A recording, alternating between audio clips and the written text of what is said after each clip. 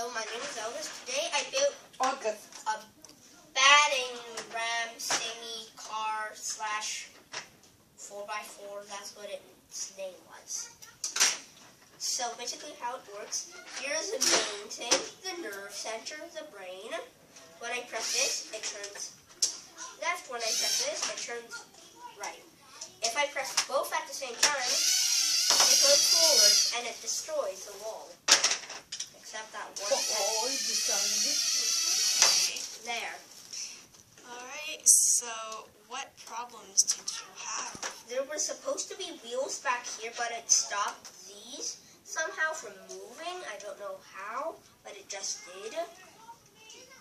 Once we disattached them, it worked fine.